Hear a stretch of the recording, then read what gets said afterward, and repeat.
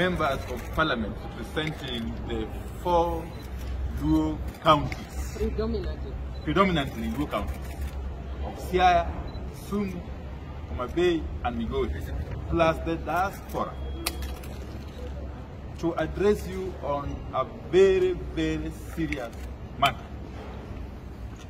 And it is the matter about the ongoing massacre of members of the Luo community in Sondu and its environs.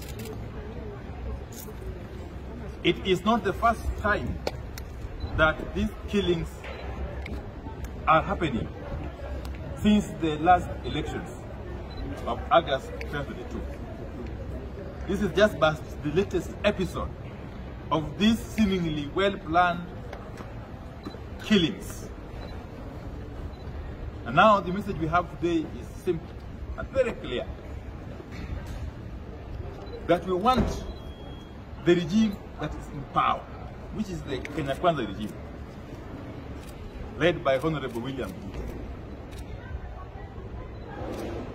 to take this issue as a priority and to move with speed and stop the killings, which are going on even as we speak now. As we speak, attacks are going on from ethnic warlords emanating from Kericho County who are crossing into Kisumu County, killing our people, taking away their livestock, and leaving others maimed. So we want the regime that is in power currently, and there's only one regime in power, as you all know, to move with speed and arrest this situation before it gets out of hand.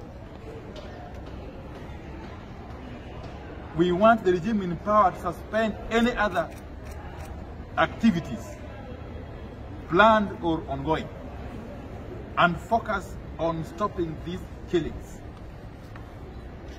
Because if left unchecked, these killings have got the potential to snowball into a civil strife that would eventually become unmanageable.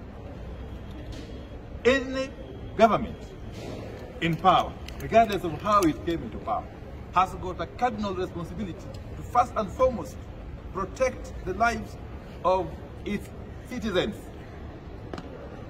The lives of its citizens, regardless of whether those citizens support it or not.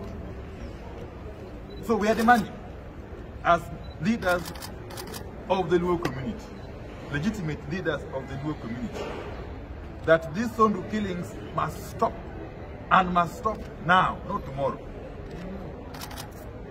Because there is a danger that if these killings are not stopped, the victims are likely to feel that they have been abandoned by the state, and therefore resort to measures to protect themselves. So I will leave it at that, and ask my colleague and brother Adumu, who is the MP for the area, to say something from other people.